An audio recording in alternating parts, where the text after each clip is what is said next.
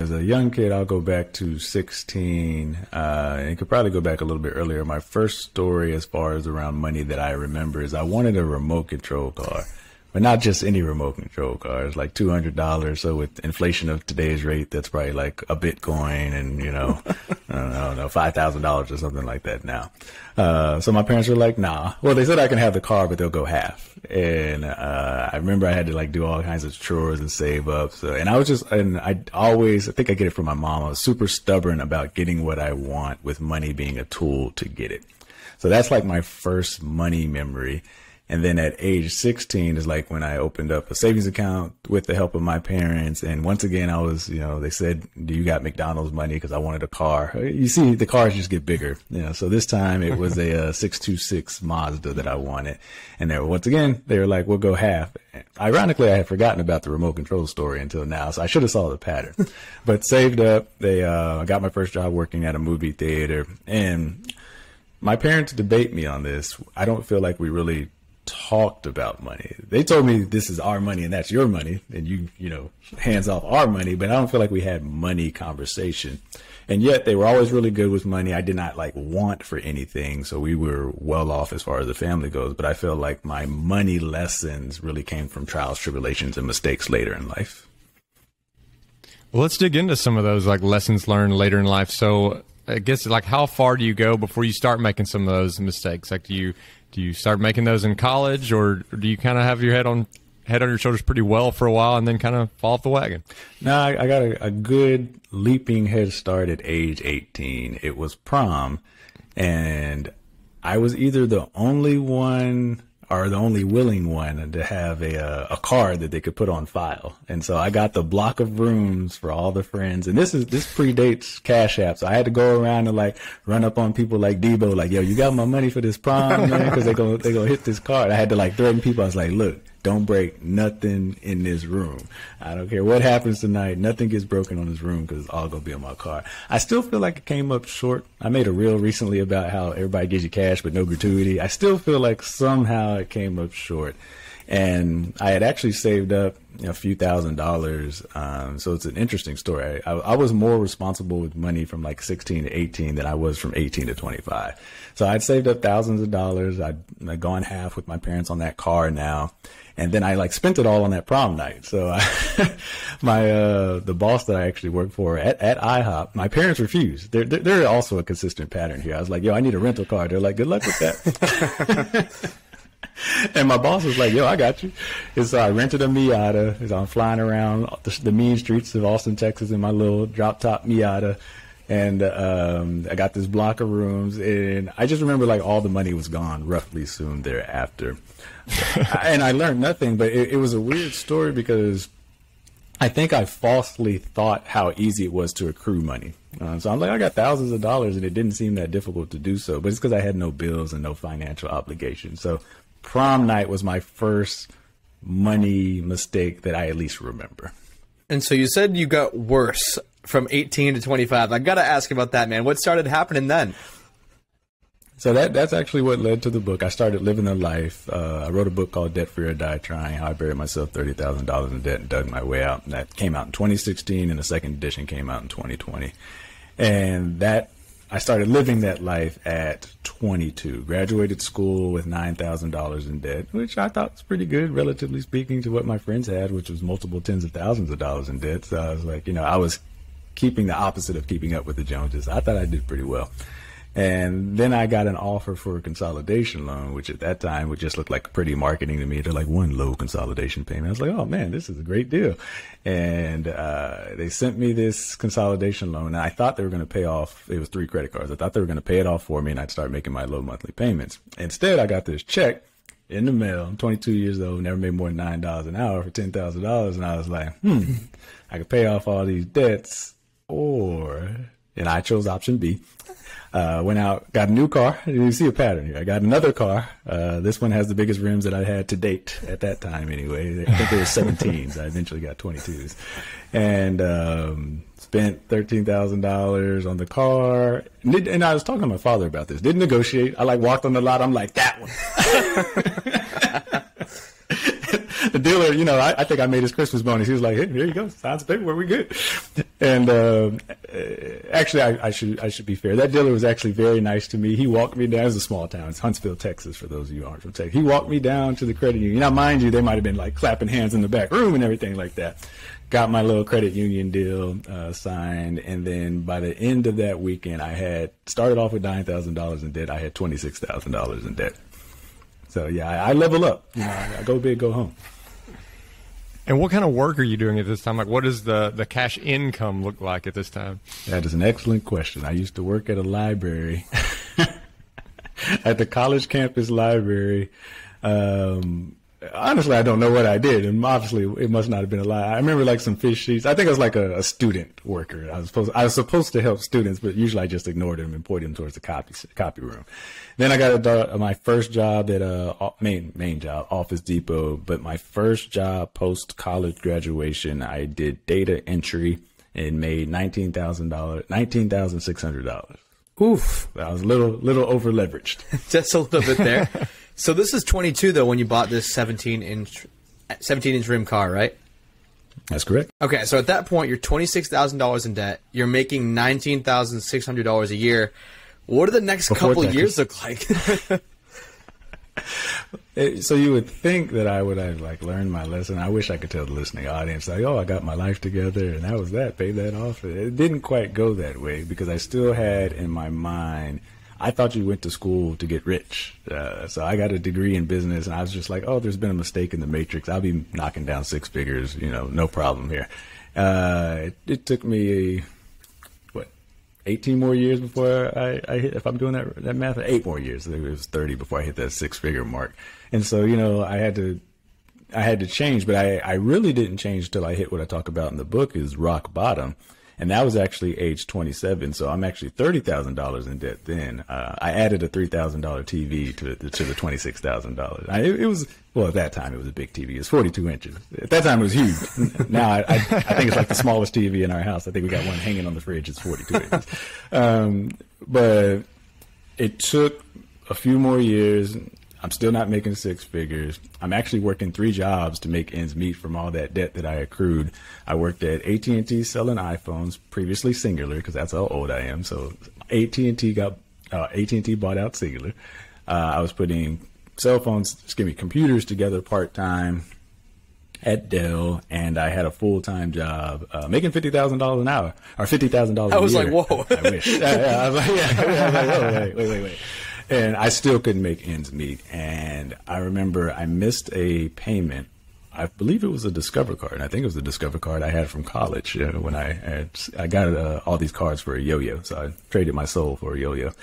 And I remember I was going to have to apply for another consolidation loan. And they're not coming in as frequently anymore because, my credit's bad. I'm over leveraged. They're like, this guy makes $19,600. He just took a $20,000 loan out. Obviously, we can't trust him.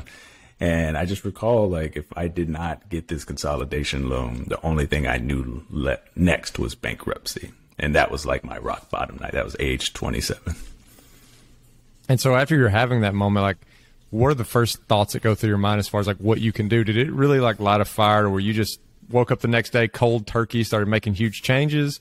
Or was it like, let me make a little bit of change, just get my head above water and then kind of stay there?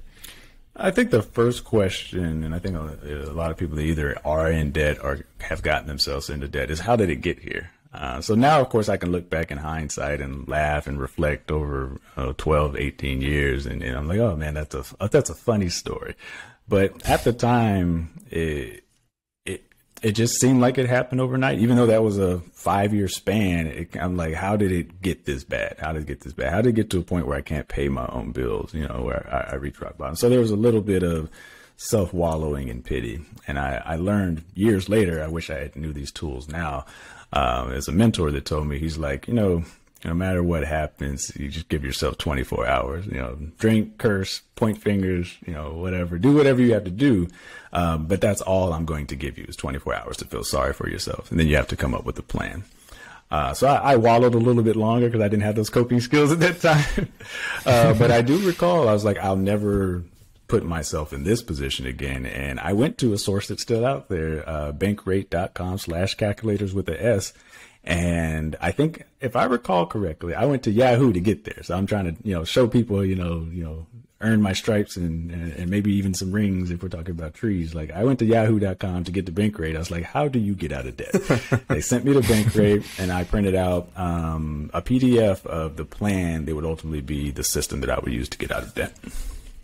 On the income front, I know you mentioned you were making $50,000 a year. You also have 2 part-time jobs. So just to paint a fuller picture, because there are people who, like you, Marcus, they get in the situation, they're in, $30,000 of debt, more or less, whatever their specific situation might be. They don't know how they got there. Their income has been steadily increasing since they got out of the college, like you. I mean, from 19.6 to 50 plus is a pretty big jump. Like you're probably 3xing your salary, your total income at that point.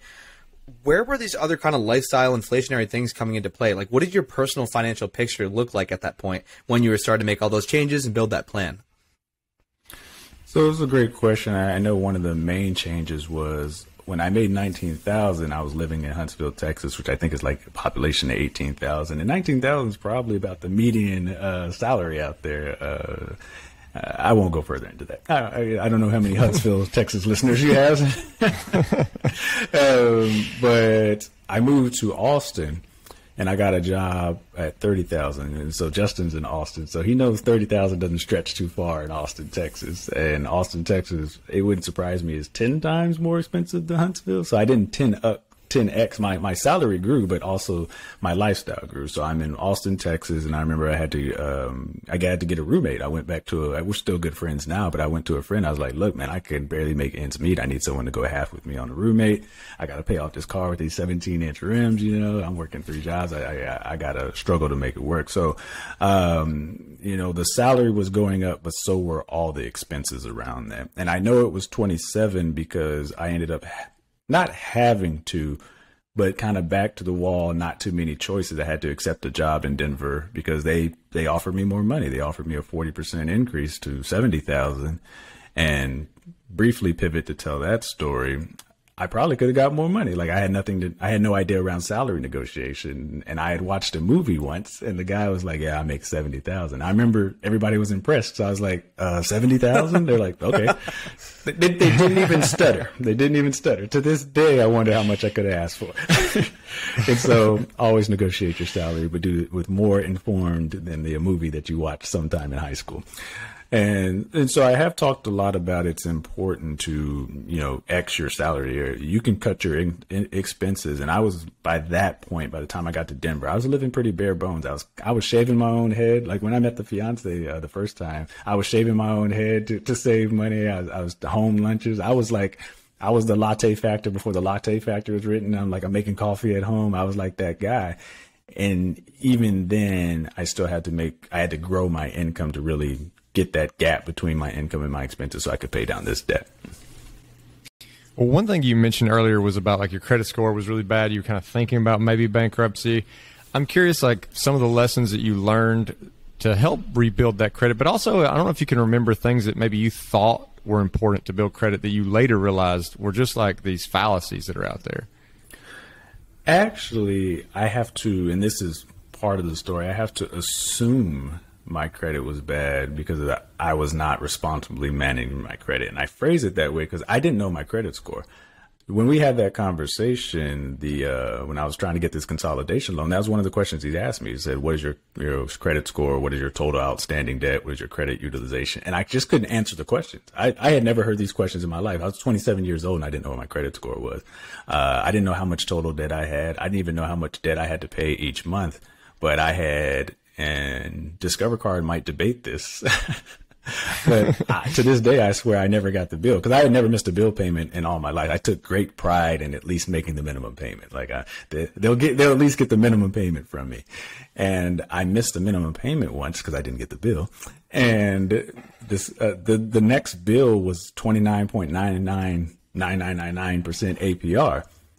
And because I had so much debt on that, I was like, I can't even make this minimum payment. And I was like, you know what? It's a little administrative error. I'm gonna call up my boys at Discover because I've been rocking with them for 7 years. We're gonna work this out. And I was like, ha, Discover, yo, what's going on, man? My interest rate was 9% last week, and now it's 29.9%. What are we gonna do about this? They're like, you're gonna pay the bill. And I tell that story because I made a mistake at that time. The missus doesn't believe me, but I used to be emotional. And so I was like, you know what? Close the car, discover, I'm going to Bank of America, And so I messed up my utilization rate, and, it's like 30% of your credit score. I closed that card. I was like, I'm sticking it to Discover, screwed myself in the process. And so really, most of my lessons that I talk about now is through trials, tribulations, and mistakes. So having gone through all the mistakes, I might not know all the right answers. I can tell you all the wrong. So as we continue through your journey, at what point did you kind of make, so it sounds like through most of this, unless we've kind of missed any parts, you're like 27 right now in the story. Most of your income has been through working for someone else. You had like the job at IHOP, you had a job at like Office Depot, you had all these different jobs where you're kind of working for the quote unquote man. But I know at some point that turns into some kind of entrepreneurship. When was that first spark lit?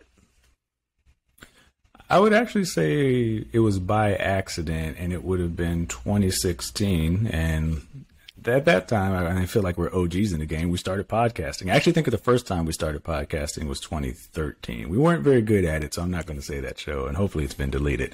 But 2016, we released a good podcast and started generating some income. So we're like, oh, maybe we should create a business around this.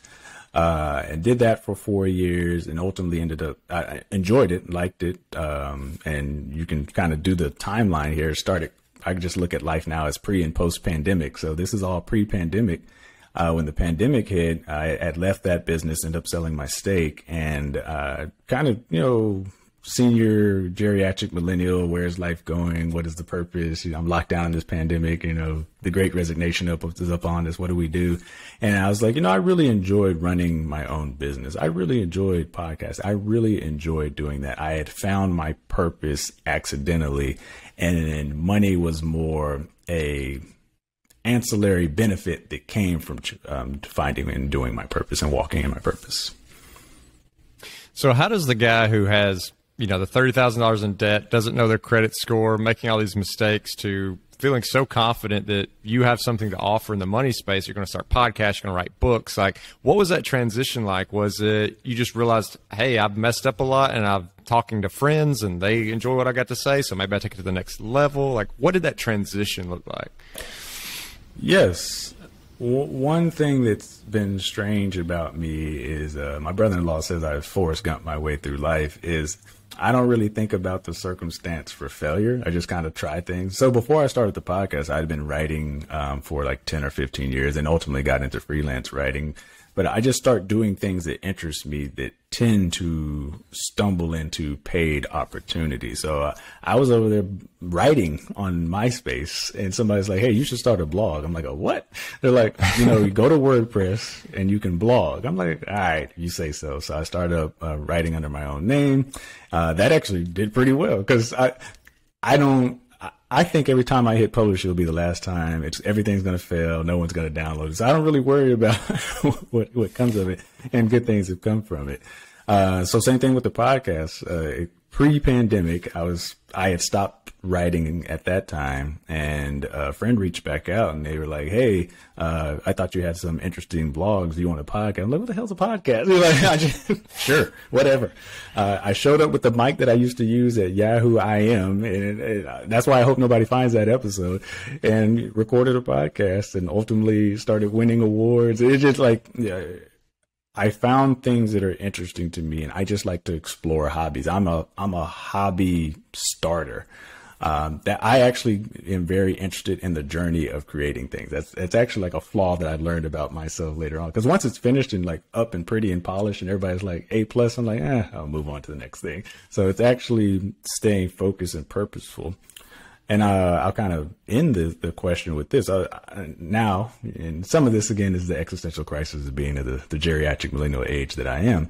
I'm watching these motivational videos now. Evan Carmichael, if you want to look at it. So you can subscribe to his list, and he emails you a motivational video every morning. And I got this from Tanya Rapley. It's not even my own idea. And she's like, I watch a motivational video every morning. I think that's corny. I still think it's corny, and I'm doing it. But then I looked at my mornings and I wake up and I jump on Twitter and people are yelling and the world's on fire, and I jump on Facebook and it's a little bit slower, but the world's still on fire over there. But before I get to my morning coffee, I'm exhausted. Yeah, I'm like, damn, the world's on fire. And I was like, maybe I should try this motivational video thing. And I watched one this morning, and it's always like a business leader's, there's 2 minutes. And he said, just do it. They're like, what is the key to how you have become a multimillionaire, billionaire? He's like, there's no animosity to my response to your question. I do things. That is what separates me from my business leaders who are not where I am. I see something I want to do and I do it, and I fail and I learn from the failure, and then I level up and I level up and I level up. So then I'm sorry, sometimes that's not the answer people want to hear. I just do things, and the things that work, I keep doing. So motivation, would you say that most of the things you're trying, you're not even thinking about money? Is that 100% true? You're just doing them for the love of the craft? Or do you go in knowing that, okay, I kind of like doing this thing. There is kind of the light at the end of the tunnel where this could be profitable. Because I know for me, when I'm thinking about a new opportunity, like money is at the forefront. It might be a flaw in my character. I'm not exactly sure. But usually I'm not just doing things for the pure joy of doing them, and then all of a sudden I make a bunch of money from doing that thing. Well, I'll share a quote, and it's actually my father that told it to me to answer the question. He said, use your 20s to learn, your 30s to apply, your 40s to teach and mentor.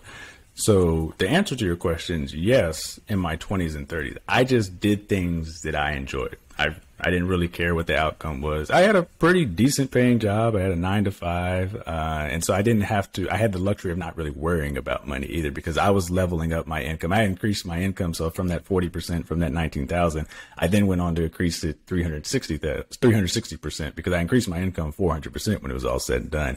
And there's an article about that on Yahoo Finance. And so I was leveling up my day job income. So these other things I could choose to do as hobbies. Now that has changed, that I do less hobbies if I don't see a monetary gain to them. But some of that is just because I don't have the luxury of time to just kind of do whatever. I don't have the luxury of time to just write a 2,000-word blog and hope somebody reads it like I could when I was in my 20s. So I tell people, use your 20s as a time of exploration. I feel like a lot of 20-year-olds feel like they got to have it all figured out. And I'm like, use your 20s. I use that as a time of exploration so that now I can confidently know what I'm good at, but probably more importantly, know what I'm bad at. I used to sell knives door to door as one of those MLM schemes that I used to do. Sucked at it. Think I sold one knife and only one set to my parents. Think they still own it. Great knives. Amazing knives. They'll cut through steel till the roaches leave the earth. Like, amazing knives. But I just wasn't a salesperson. So now when somebody's like, hey, I got this sales gig, all you got to do is MLM. I'm like, nope, I already know I suck at that because I sucked at my 20s. That's not what I'm good at. I can write, I can speak, I can produce, and I can execute my ass off. If you need someone to execute, I'm your boy. All that other stuff, I'm happy to introduce you to somebody. I've got a team, I've got contractors, I've got networks, I've got masterminds, but these are the skills that I'm good at that I can monetize, that I want to do, and that could be profitable for me. I think understanding like what you're good at, and that kind of helps you see like where your value comes from. And I imagine that helped in these negotiations you're having with work. We're trying to get that salary, increases. You're showing them, hey, look what I'm bringing to you. Look what I'm bringing to the table. I don't know if that's something you could talk a little bit about, like some of the tactics that you use that saw such success with getting your income raised over and over again from a salary perspective.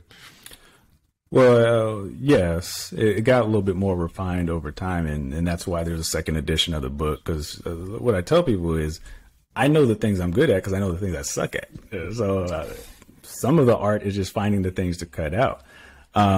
Really, a lot of those conversations came around like the rich millionaire, and I think he's actually a billionaire, said is I had learned at 27 that negotiating my salary works. I did it poorly the first time. I didn't even really negotiate. I probably put out a low number. They probably think they got a deal. And I was like, oh, but had I said nothing, because eventually I was on the hiring side of the table, I'd see people come in and they don't use a cost of living calculator. So I have a free video on my channel that's all about how to use a cost of living calculator. Cody and I talked about geo arbitrage and just how to use the moving across the country or possibly the world to your advantage to lower your expenses and use that to increase your salary. I learned that from failure at 27. So I started using that tactic and getting it better every single time. For example, when I moved to Texas, I learned later, he's retired now, so I don't think he'll care if I tell this story. When I was coming back from Denver to Texas, I used my cost of living calculator now, and I saw that Texas was cheaper. And I was like, oh man, I'm going to have to take a pay cut. And so I had a number in my mind. I was like, okay, if I take this pay cut, I'm still making the equivalent salary because Texas is about 30% cheaper than Colorado and the city of Denver. He didn't know that. He matched my pay. So I came back to Denver, came back to Texas. I think it was 90,000. So I maintained my level of pay, but I'm in a cheaper state and no state tax. So I effectively got like a 40% raise. Like I was ecstatic. Me and my dad were like, yeah, we did it. Yeah, this is the American dream. Because he was preparing me like, oh, Marcus, you're probably gonna have to take a pay cut. You know, it's Texas. They're gonna offer you lower. Like we were really mentally prepared for this, but I wanted to get back home to the state of Texas. It was a celebration. And so learning the tools and systems so you don't get played in the game, and then also learn how to use the game to succeed and win for you too. So going back to entrepreneurship, and I'm an entrepreneur, so I love asking these types of questions. I actually saw a quote that you posted on Instagram, and it's just talking about kind of breaking down 6 figures a year into what you need to do a day. And I just thought this was such a, I don't know, just an enlightening kind of figure here, because a lot of people just see 6 figures, especially as an entrepreneur. It's not like you just have the salary and it's just this number that you kind of get and you get a biweekly paycheck or whatever. And just to give a couple examples here, it's a $5 service 55 times a day, a $20 thing 14 times a day, a $300 product once a day. And going back to you, when you first started kind of dabbling in this entrepreneurial world, you started freelance writing a bit, you started this podcast in 2016. It doesn't sound like either of those had a ton of legs when you first started. What made you kind of adopt this mindset and know that, you know, all it takes is starting with that like $5 thing and then that $10 thing, and it just keeps on compounding and building? Because a lot of people give up before they can hit these numbers in this figure that I'm reading from here. Well, some of it's personality, but I think the better answer that people could use and tailor to their lifestyle is I'm an auditor by day. So I look at systems and data all along, and I've been doing that for 20 years now. So going through a systematic approach, and that's what I tell a lot of people, is that a lot of people have goals. They don't have a system. So, you know, they set like a New Year's resolution and they fail by February because they had no system in place. And technically neither did I. When I was 25 or so, I was like, I want to get out of debt. That was the declaration and that was the plan. Like, and I didn't know what it would look like, how much payments I was going to have to make, or what timeline I was going to use. I didn't have any type of system. So I think a lot of people declare a goal because that feels good. That's why I go back to the execution. I didn't even realize execution and systems was a skill set until really later in life, when I saw how people were mismanaging it and they were just declaring goals because it feels good. So on the entrepreneur side, what is been fascinating in this latest venture, because I'm getting to a point where, you know, I'm like, it'd be nice to transition because I enjoy it so much. And like I said, but now I need money from it. But what has happened is I've gotten to a point where my previous coworker called them golden handcuffs, where I make so much money at the day job, it's actually more difficult to just replace it through pure entrepreneurship. And so I'm kind of like sitting on this seesaw, like, okay, if I put my foot over here, I might have to start over. Lower, not really start over. Is it worth it with the hope that I'll scale up? And I'm doing this now at 39, and it's like, I can't really, if I was 29 or maybe even 19, I could really take that chance. You know, I could just take this, see what happens with this. But you have to take a much more pragmatic approach to it. But I know the math. I know exactly how many courses I need to sell. I know exactly how many clients I need to speak with. There's even some things I don't want to do. I could tell you how many Ubers I would need to drive. And like, I've gone through all the reverberations of, because I just call them multiple income streams. So what would my portfolio need to look like? I want to make, let's say, 6 figures. And you just broke down the numbers. Like, the math is the easy part. But then it becomes, okay, which of those things do I want to do? And then which of those things could I reasonably do, going back to what I'm good at and what I'm bad at? Because some aspect of that is, there are things that I could, I mean, first of all, the easy answer is I just want a lot of money. And I'd like to do a lot of money for one thing that I love to enjoy. A lot of people just, I want to get rich sleeping. You know, that's actually the ideal life. I actually don't want to do any work. So until that point, till the money works for you, so to speak, I'm like, okay, what are all these income streams, what do they need to look like to get to whatever my goal is, whether it's 6 figures or 7 figures, and then how do I scale from there? I think one of the things that keeps coming back to me talking to you is just like the introspection, like understanding yourself, understanding what you are good at and what you're not good at. And Cody mentioned, you know, he loves to ask the questions about entrepreneurship because that's what he does. And there's a lot of people out there who I think hear stories about entrepreneurship and they get really intrigued by it. But is there something that they could do from an introspection standpoint to understand either they're not cut out for entrepreneurship at all, or like to at least understand what kind of entrepreneurship they should get into? I'll answer that, and I think I'll quickly better answer Cody's question. And so the math of it, and you can write this down because I literally just did. There's 365 days in a year. Subtract how many days you want to take for vacation, divide that by 52, and divide that by 40, and that's how much you need to make every day. You know, you want to make 6 figures, you want to make 50,000, you want to make gross, you want to make net. If you want to put in taxes, take off 15% from that gross and then do that same math. So that's how you come up with the formula. Like I said, the math is easy. The math is always easy. As we talk about FIRE and financial, the math is always easy. For an entrepreneur, I would say the better way is to try it out. And I would say to fail safely. I remember, and it didn't really make sense to me when he said it. He owns a bookstore in Texas. He's multimillionaire, and he did a motivational speak to our group, actually at our job. And you have these motivational speakers come and they make you want to quit your job by the time they leave. I'm like, I don't know who they motivate. They motivate me to leave. But that being said, he said something like fail and fail often and fail fast, because that's where all the answers are in the failure. And that's the thing that people try to avoid. And so I say to fail safely. And what I meant by that is, and it's kind of what I'm doing now, is most of this I'm just doing on the side. Most of it's automated. But even 10, 15 years, depending on the math that you use in the game, I'm human. I still have that fear side. I'm like, what if I publish a book and nobody buys it? What if I put a podcast out and nobody downloads it? And so that's why I could kind of have that lackadaisical attitude of like, well, it didn't matter years before because, well, if no one downloads the podcast, I just take my into work. It's pausing for, I'm assuming this is a PG-13 audience. It doesn't make any difference. But if I'm doing it full time, it does matter. It needs to be an X factor. Somebody does need to download that podcast. Someone does need to buy that book, which is why I have multiple. But like I said, it'd be nice to just get paid for one. And so you kind of have to have the mentality of the failure can't stop you. And I haven't talked to a successful entrepreneur that hasn't failed yet. Do you have any failures in particular that you think have really shaped you into who you are as a person or an entrepreneur, whether that's a failed venture or a failed negotiation or whatever failure you want to bring up?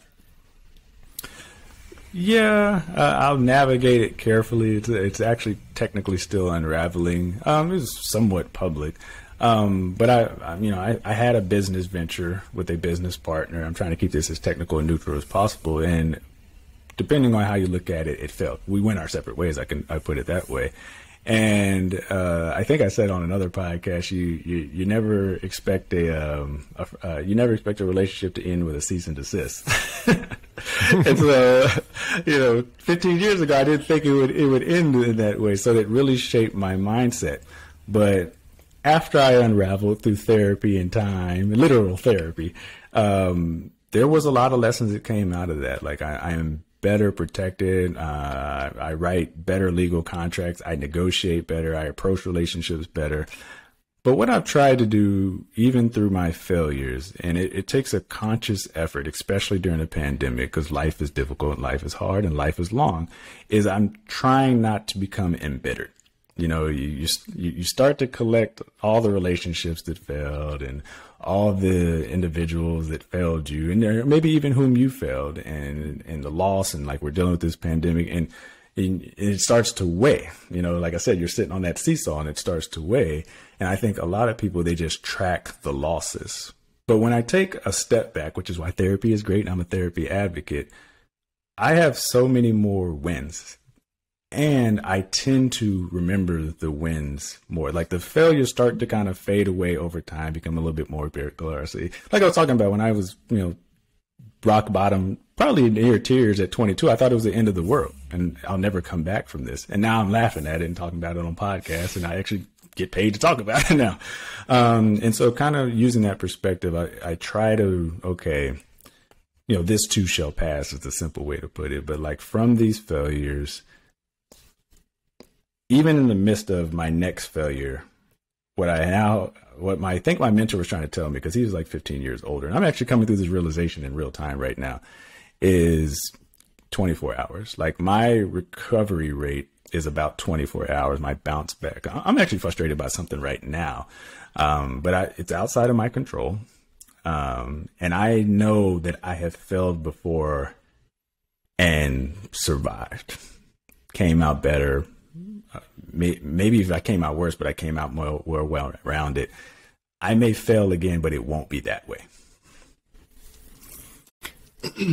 I think another thing I keep noticing with, talking to you is, you learned a lot from failures as far as like kind of business entrepreneurship, but you also learned a lot of emotional intelligence. You learned a lot about yourself from that aspect. And I know you do some kind of inspirational speakings, and I'm curious if there's somebody in our lives and the listeners' lives who don't have a good relationship with money and they're trying to break through to them, they're trying to inspire them to kind of do better in that arena. Are there some ways that you would recommend them talking to them? Some of those emotional intelligence lessons maybe that you've learned to break through that person, because you obviously don't want to come across as like preachy, and sometimes it's a touchy subject. Yes and no. So I'll answer it this way. I will, I think that our generation's got a lot better about, being transparent with your privileges. I've been very fortunate that I have a father that is not only a mentor to me, he's literally a mentor and a pillar in the community. Former professor, has spoken and still teaches and talks, has a degree in like sociology. So he was like manipulating my mind. I told my people, the reason I lecture now is because I've been lectured all my life. I just didn't realize it. So I recognize that, and then my mother and father have been together. They're gonna kill me. They only tune into the podcast where I can't remember stuff. They're like, we've been together 39 years. I don't know why they think I should know this. I think it's 39 years, maybe 40. I'll say 40 to be safe. And so I've been fortunate to grow up in a household of stability, and they've provided that pillar for me to reflect on. There's that, and I know a lot of people don't have that, so that's why I wanted to put that asterisk out there. However, if you don't have that, I think another thing that I've done well is I read a lot. I have refined my circle, and we've got a good group chat that we keep going with friends that I've had since high school now. And I didn't even realize that was weird until we were out one time and like one of us was 30, because we're old now. One of us was like 35 or something like that. And it was like 6 of us who were just kind of sitting around, and like somebody young walked up. They're like, man, it's so cool to see you group of old guys. We're like, 36. Just sitting there reflecting, man, I have no friends. And it's like, I've known these guys 16 years of my life, so if you don't have those foundational people in your life, what I would say is, again, and it sucks, and that's why I'm empathetic with it. If you don't have that, you've got to go out there and find it. You've got to, as Cody knows, when you go to FinCon, we call it, find your niche. It's the money nerds. I didn't know these communities exist. And so I multiplied my abilities, the mastermind that I was talking about earlier, I found through FinCon. So even if I had not had these relationships, I'd taken the responsibility on myself to surround myself with individuals. Your network is your net worth, to see me succeed, see me level up, and who I can ask these questions like, hey, I see you're successful in real estate. That's something that I'm curious about getting in. Can we talk about that? That's a space that I should occupy. Hey, I see that you're a writer. They might ask me the same. Hey, I see you over here doing a podcast. And so, feeding and bettering one another, find those individuals. And I'd say keep it around 5 close ones that you can level up with, people who want to see you do better and help you do better. And I'll end here, but that's probably a whole podcast there. That's not always the same group that can help you do better. Sometimes, and not in a bad way, you'll level up above your circle, your town, your network. You've got to go find the next circle to help you level up and pull you up. Yeah, I couldn't agree more. That is fantastic advice. Sometimes it's really hard to do that, but it seriously makes all the difference. This is coming out of left field, but I want to ask you about daily routine, because you're someone who has a successful, quote unquote, normal career. And you also have this like personal brand where you're doing a ton of exciting stuff, like podcasts, like brand deals, like helping people and coaching. How do you juggle it all? What does a typical day in the life of Marcus Garrett look like? I don't want to. I didn't realize that it looks easier than it is. And actually, this was another mentor. He said that it always looks easy to the person who doesn't have to do it. So a lot of these things that I do, they naturally occurred to me. A lot of the things I do now, they're automated. So, for example, I have a blog that I need to write for 900 words. It's for Innovative Wealth. They just sent over the outline for me. I could probably knock that out in 15 minutes. I know what the SEO is. I brainstorm it, and I write in my head too, which I didn't realize was weird either. I can literally see the font size in my head, like all the headlines. It's already written. So as soon as I sit down, it just downloads out of me. Because going back to what I said earlier, I know that's a skill set that I'm good at. Speaking, I remember one time we were building up for some conference, and I think I hadn't even practiced, and they were having like anxiety and a panic attack. They're like, "Oh, we gotta do this." I'm like, "I ain't gotta do nothing." Like, first of all, I'm talking about myself. Obviously, I can do that for 45 minutes. So, like, just wake me up when we're ready. Those are natural skill sets that I'm already good at because I've learned, what I can and cannot do. So it's going to be like, for me, it's going back to that system. And I know the systems will succeed. And then coupled with, I'm not really afraid of failure, but I'm not even immune to it. I remember I still have to go through the worry. Like, I'll be walking to the stage like blank. I'm like, I forgot everything I'm going to say. I don't know what when I open my mouth, no words are going to come out. But I know that's the natural anxiety and panic of being a human being. But I know once I get the mic, because I do it every single week. And even if I didn't, I just got to start talking, and eventually I'll stumble into my groove. It's like, you got to go through it. You got to try it. And I don't know another answer, but I just know that I can do these things because I've done them before.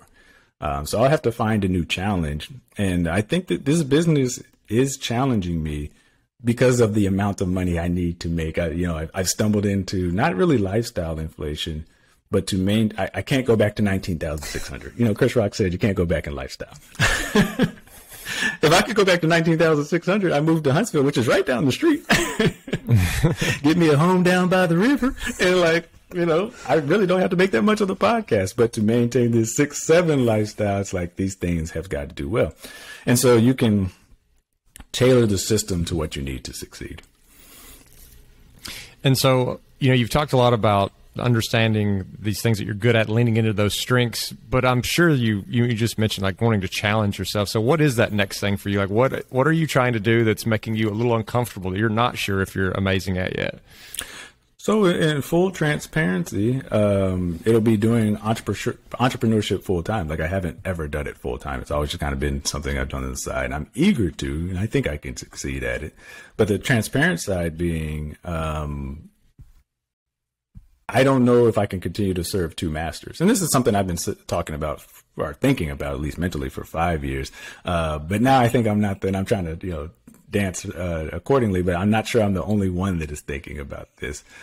Because part of my business coach, and I think it was a good thing, but we were like, we're going to put more of Marcus out there, because there's the only way to find out. It's the Marcus Garrett. That's literally my brand. If this can be a successful standalone brand, to start putting it out there more. And my coworkers follow me, my friends and family follow me. And while the brand has grown and is bigger than ever, and I'm making more money than ever, the eyes have grown too. And I'm not sure that all eyes want to see me succeed, not in this space anyway, or they might wonder why I'm succeeding in that way, and then whatever their conclusions might be for why that is occurring. So I don't know how. I think eventually there'll come a time I'll have to make a choice. And I've already made it in my head. I've already had this conversation with my business coach, my father, mom, my gospel leader. So I already know what the choice is going to be. But I think I want to be transparent with some people, because I know some people are thinking the same thing. Like, well, I can't do both. And I mean, technically you can. But you should probably face a reality where there may be a time that you have to make a choice, and either know that it's better to make a choice that you make than to have a choice forced upon you. So I already know the choice that I'm going to make. That timeline and when that choice comes might be closer than I would have liked. But to answer your question, first of all, I don't think it will fail. I'll just immerse myself in this full time, and then it can't fail. Love that. Like when you take the option to fail off the table, you'd be surprised what you will accomplish. Well, Marcus, we are definitely all rooting for you, and I think our audience is rooting for you as well. For those who want to follow along with your journey, I know you mentioned the book Debt Free or Die Trying a few times, which was recently remastered, remodeled in 2020. But other than that, where are some of the best places for people to just kind of follow along and see what you're doing? I think most relatable to this is my most popular webinar, giveaway, article, and piece was how much debt can you afford on a $30,000, $50,000, or $100,000 salary. It talks about that cost of living calculator and breaks all that down. I give that away for free now, and that's at themarcusgarrett.com/salary. As far as the Marcus Garrett Show, they can find wherever they're listening to this podcast. And we have now, it's tailored to weekly entertaining conversations with your favorite influencers and entrepreneurs about life after debt. And like you said, I'm also on YouTube, universally branded under the Marcus Garrett. Not that difficult to find. It's the government name. Well, thank you, Marcus, for coming on the show and giving the audience some little nuggets of wisdom. Thanks for having me.